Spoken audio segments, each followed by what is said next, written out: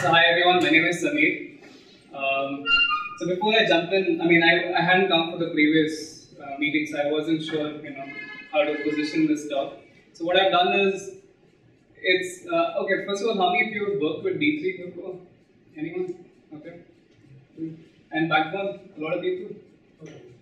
Okay. So what I've done is that my presentation is going to talk a little bit about the intro level, of D3 and Backbone and the kind of places where one struggles normally, right? And after that, it becomes a breeze.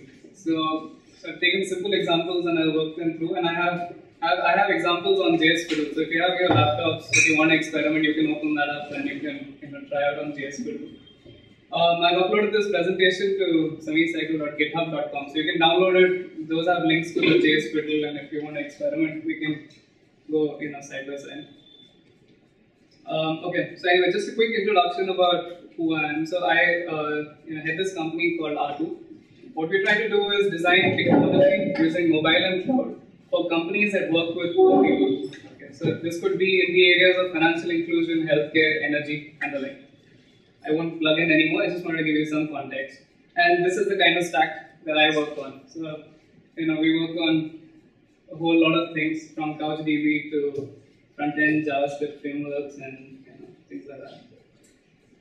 So, it's really interesting that every time you log in, every time you search for JavaScript or maybe you find a new framework, someone else was using it in interesting ways, right?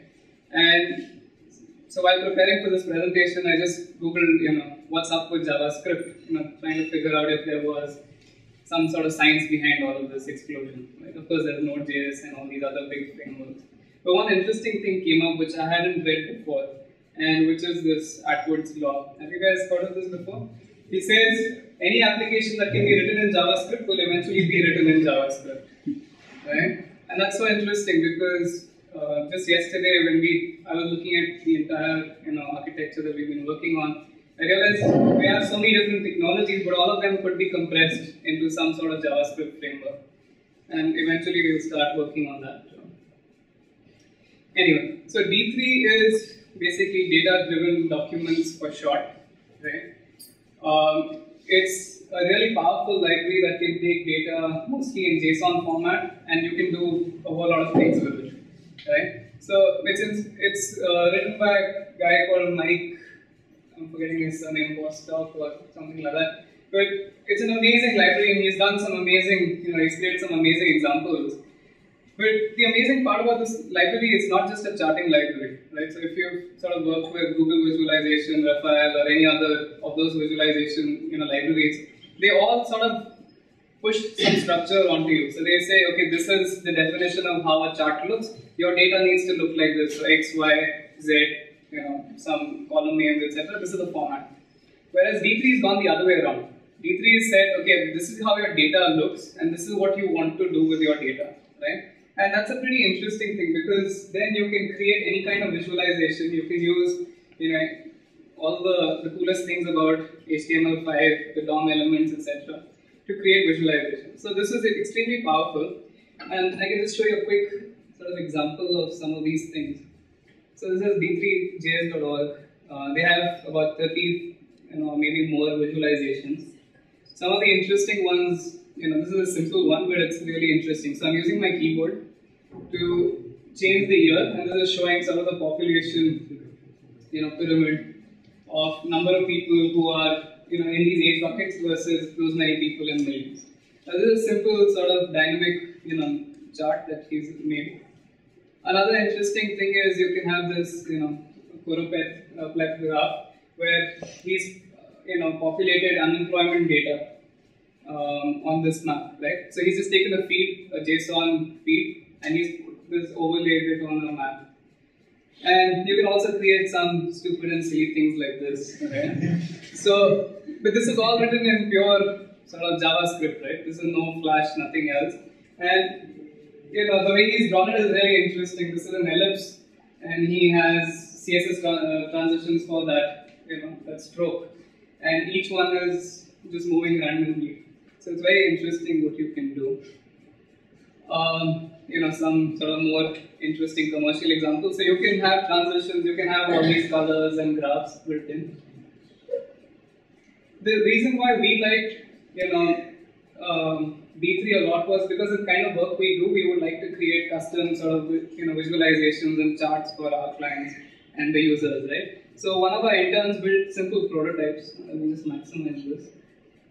So, suppose I wanted to compare performance of various branches across Bangalore, and I wanted to have an ability to, move my mouse around and see, highlight my particular branch and peg the differences. And if the data behind this keeps changing, I wanted to move back and forth. So again, D3 allows this. This is really interesting. Another simple chart that we built was using scatter plot. So nobody really allows you to build a scatter plot where you specify, X, Y, Z, and make that X, Y, Z change. So there's a Google time motion chart, but we wanted something which was not dependent on years. So if the data changes, these balls can move on different parts of the axis, right? So D3 gives you really raw APIs where you can change, you can put in SVGs, you can change div elements, all their properties, everything that the DOM has, right? So let's sort of look at how. Okay, and just a quick background about Backbone.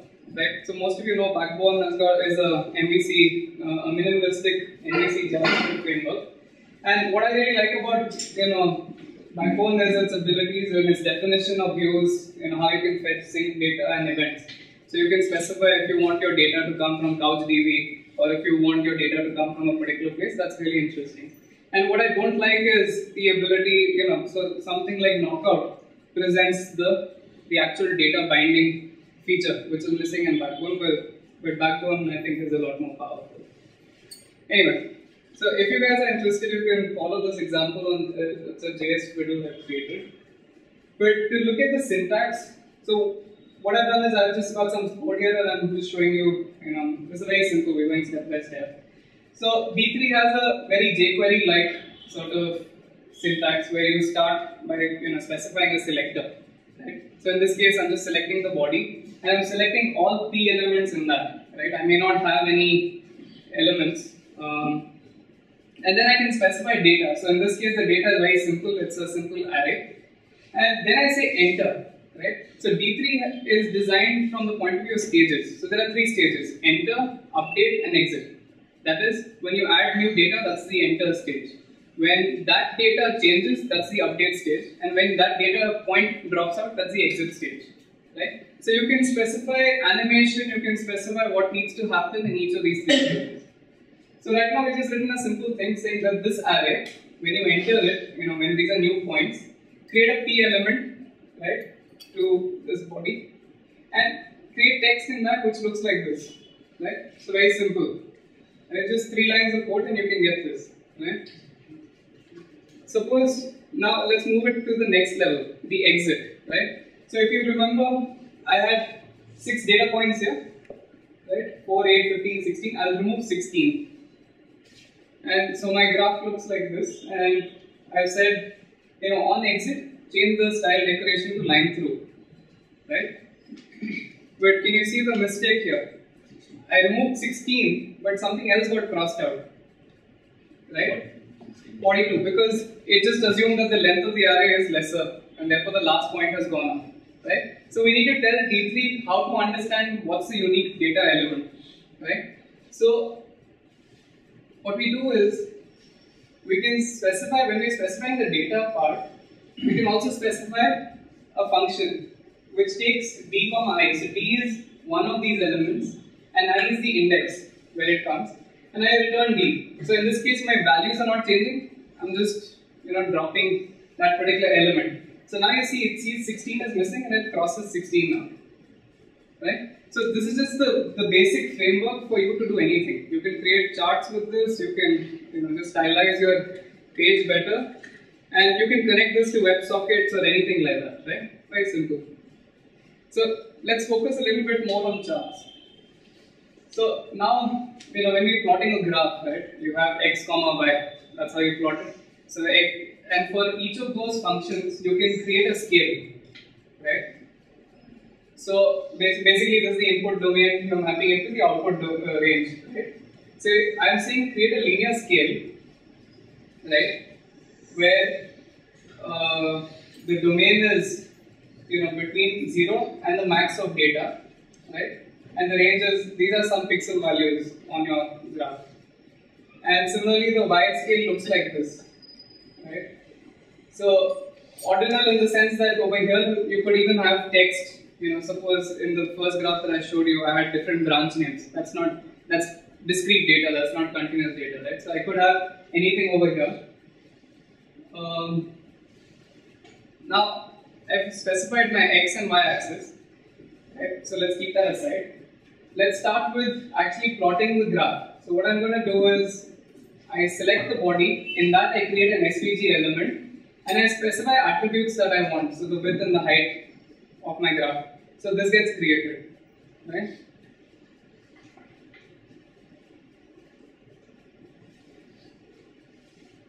If you have questions, if you want me to explain more, just feel free to jump in. Have you guys worked with SVGs? It's a new DOM element, right? It's really amazing because it gives you a lot more flexibility. So earlier what we would do with divs to simply draw rectangles and things like that. Now using SVGs you get better animation, it moves really smoothly. And there are amazing properties, I didn't even know some of them until I prepared for this presentation, right? So another interesting thing that we have done is that, so the body is the body of your HTML body, right? SVG is the container of the graph. Now in SVG we will create rectangles which will become a bar graph, right? Now if I want to if I want to transform my graph, if I want to rotate it, give it a 3D effect, if I want to do anything that needs to apply to all rectangles in it, I can create a group element called G. Okay, so this is an actual SVG DOM element called G, right? And I can create some transformation. So this I'm just simply translating it, right?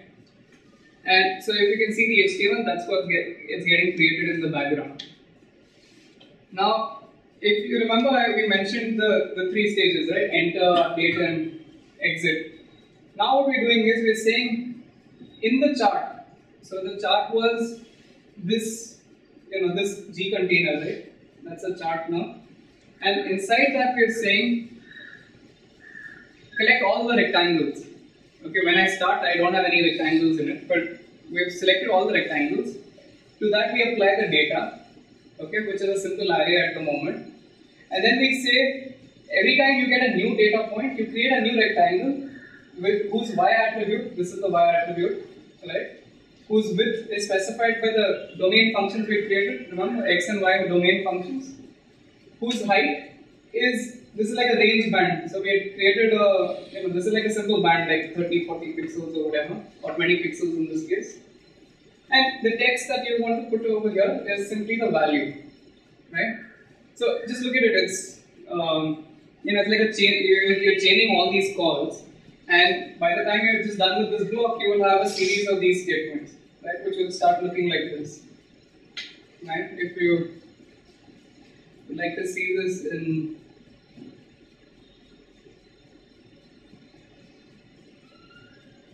this,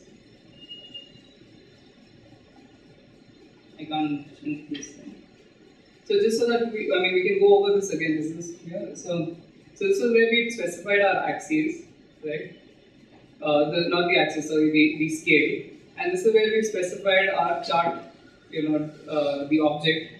And now we've created the rectangles, right?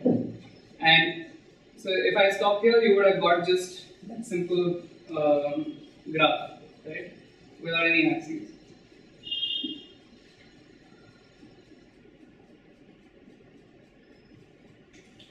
If you see over here, we wrote, we returned the text. So the text actually shows up over here as 4.8, right? But it doesn't really show up over here because the color itself is hiding it, right? So what we can do is we can also add a text element. So again, SVGs also have a DOM element called text. And again, we specify similarly, this is the, this is where you need to place it along the x-axis and the y height, right? So this function is like a repeating, it's a pretty interesting thing. If you, jQuery, you've done .map, right, or .each, right, where you can specify an anonymous function where you will get an item and an index of it. So this is very similar to that. So you get d, I, you can pick the variable that you want, and these are just padding, etc. And this is just specifying that it needs to be aligned to the end, right? So I get 4, 8, 15, it looks like this. So these are the text elements that have been added. If I want the lines, I can also add the lines. So another cool feature is that x.ticks, right? So ticks will just give you 10 divisions, in that continuous range, right? And you can do that. So, I mean, if we just run this, it looks like this. I mean, this is still not that much fun, right? Good. And if you want to, okay, I'll come back to this part. Okay, so now we've got a simple graph. It's a static graph, right? We've written how many about 20-25 lines of code, right? But it's a static graph. The next interesting thing that you can do is when you want to update these graphs, right? So the good part about using D3 is that it automatically sense if your array has changed and what it needs to do. Right? You just need to simply collect that data. It might come from Ajax, it might come from a WebSocket, and need to give it back to that object. So in the update phase, what we're saying is taking all the rectangles, we start a transition whose duration should be 1 second. And in this transition, you change the width, right, which is this width, and let the height remain the same, right? So what happens is when the data changes, the graph goes back and forth, right? If you remember the thing. But what has happened is we've left the text behind. We're just playing with these rectangles. So they're going back and forth, and we left our text behind. So what we need to do is we need to apply the same update logic even for the text. Right? So this is simply showing you how you can do that. A cool feature that you need to remember over here is you only need to specify the variables that have changed, the properties that have changed. So you don't really need to define the whole thing that the height should be so much, the padding should be so much, the colors, if they don't change. Whatever you specify during this transition, that will get updated. Right? So now the text also moves. We can see that in this case. Okay, so I've just simply done a randomized function. If you can see this.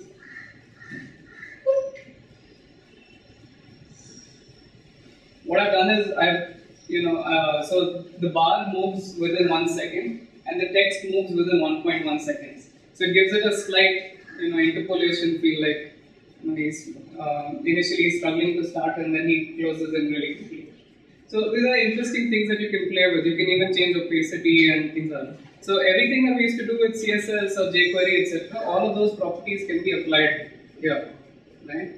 And you can chain all of these calls, right? Is that making sense? Okay. Now the interesting thing that one takes time to understand is this enter, exit, update phase. If you look at it as stages, you understand that okay, this needs to happen. You can really master D3. After that, it's just like an API. You just find out what properties you want and things like that. Okay, the next part of how do you connect this to Backbone? Yeah. So does it have any high-level constructs?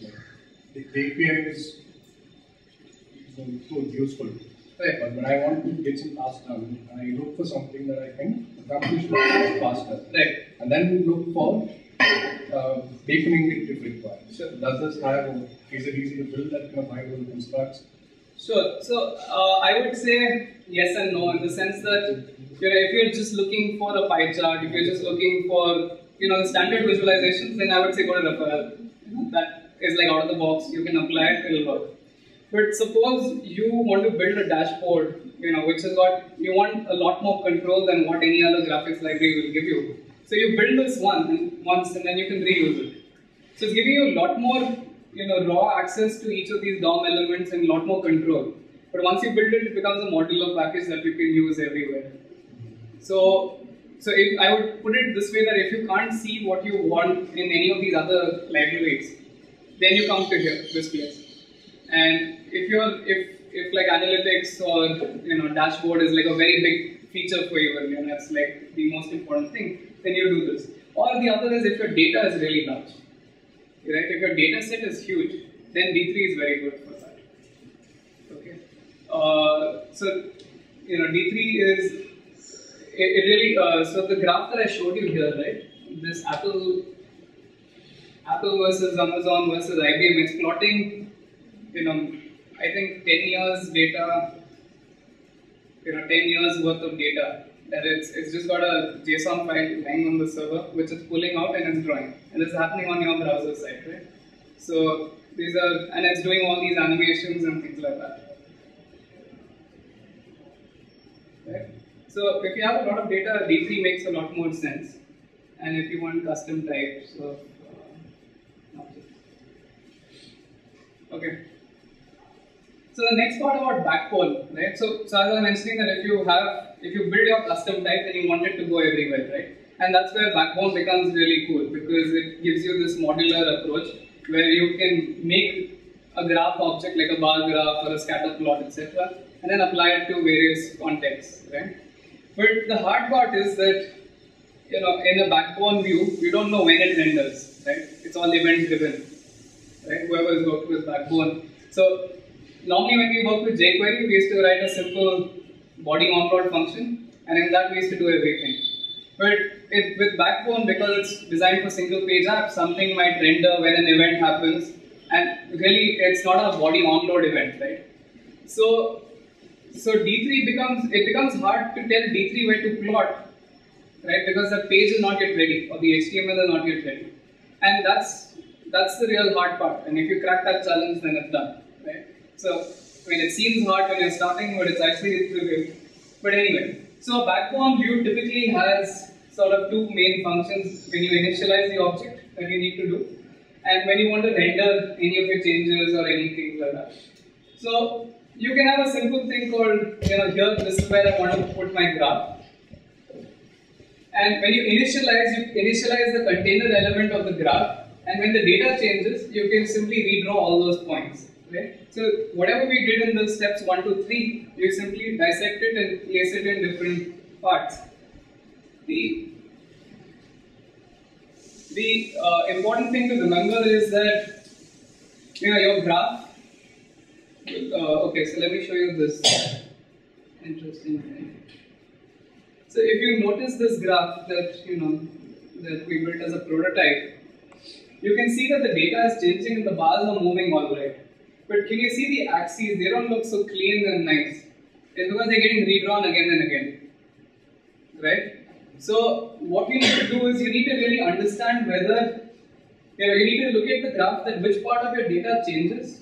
So like, let me see, did you see the difference right now that this is becoming darker and darker because it's getting redrawn, right? So you need to segment your graph and look at what needs to be updated constantly and what needs to be drawn only once, or what needs to be drawn, if something really drastically changes, right? And so you segment those pieces out, and that's when that's how you place it into your backbone view, right? So any change in data that needs to be drawn needs to happen here. Anything that needs to be drawn only once, like axes, chart title, and things like that. Yeah.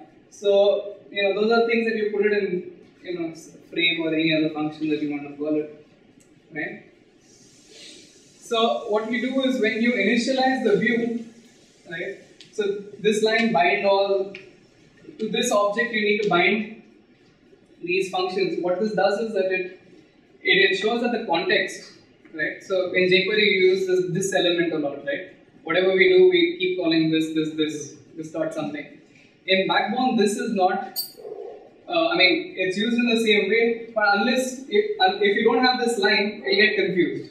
Okay, it'll think you're talking about like a class type rather than the object. So this would refer to the object rather than the type rather than the object. So what we do is we say bind all this object to these functions. So when I'm in these functions, when I use this, it's referring to that particular object, right?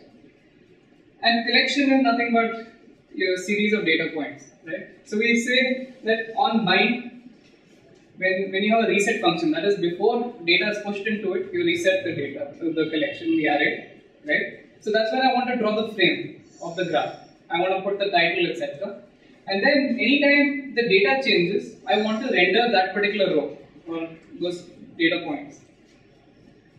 This is the crux to the problem of Backbone and D3. If this statement here. So Backbone draws at some stage, we don't know when, depending on who calls it and things like that. But D3 needs to know exactly where to put its elements. So if you use $this.el, then D3 has a place where it can write. And when Backbone finally puts a view into the DOM, it takes all of that and the chart is drawn, right? So this is the part which was not very clear when you start off with Backbone and D3. The rest of it is it's the same. So that brings me to the end of this. I have these JS fiddles up, you can experiment, play with them. But the real fun part about using D3 and Backbone together is that it gives you so many. Normally you're constrained by the kind of visualizations you want, right? Or the kind of events. So like if you're building a dashboard, you want this graph to be connected to this graph to be connected to this graph. Let me show you. There's a brilliant example of I think Square had created this. It was a dashboard for this one. Square had created this cross-filter library, and over here they're pulling data for all the planes that are leaving, the airports, and their departures and arrival schedule at a particular time.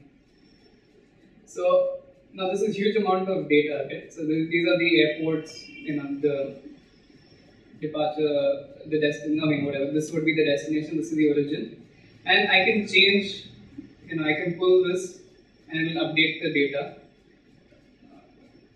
You can see I'm changing this, right? So I'm moving this, you can change the data.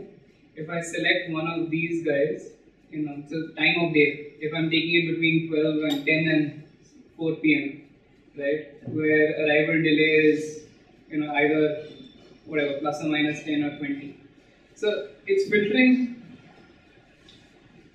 can you see this part? It's saying almost 231 data points, and it's filtered 17,000 out of it, right? And this is all happening on your browser side. So that's huge amounts of data that was earlier not possible to do. So this is where something like D3 would be really amazing. Thank you, Samir.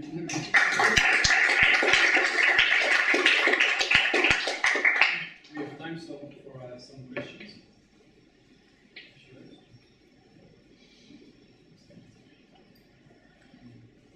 Okay, maybe I ask one question. Sure. So basically, the data for this example, usually D3 has to get everything and then work on it, or can it be some like kind of streaming? Or Yeah. So you could use WebSockets. okay. So what feed the data by as and when data comes, you can draw it.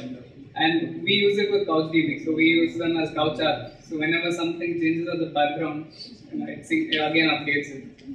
So it's like a long code. So I didn't want to show. I didn't want to get couch apps because that will again complicate the example. Right? I just want to focus on D3 and Backbone. But yeah, that way it can support any kind of data. And D3 is based on jQuery? Sorry? No, it's not based on jQuery. But it's got jQuery-like syntax. Yeah, so basically, you could store by jQuery and use D3 instead? No. That's recommended. Okay. I don't think you should do that. Okay. But I think when it comes to simply manipulating the chart objects, you should use D3. And you can use jQuery for whatever else you want. Right? But you could? I won't do it. Does it play nice with GUI toolkits? Sorry? Does it play nice with GUI toolkits like GWT? Something like that? Can you have a visualization embedded inside and that's easy to do? I haven't tried that, but I would guess it depends on that toolkit. Does it allow some sort of JavaScript or snippet in it, then it should work. Yeah, I think that should work. If you have required JS things, if you can load it on demand, the D3 library, it should be fine. So, I haven't done that before. use something like Bootstrap, you have to put in your own visualization with D3. Bootstrap is fine. Bootstrap is. I mean, more like XJS or something. Yeah, Bootstrap. We use Bootstrap and D3 together. So Bootstrap is, it's just libraries. Right? It's mostly on jQuery and things like that. But I haven't done anything with GWT and D3. So I would flip it the other way around and say, does that toolkit support snippets or not? With the example you have shown, the Apple, Amazon, that graph, and is it drawn using SVG or is it? Yeah, it's drawn using SVG. Yeah. So those are public examples that I've shown you, the first 3 or 4. And then the next 2, which was a bar graph and a scatter plot.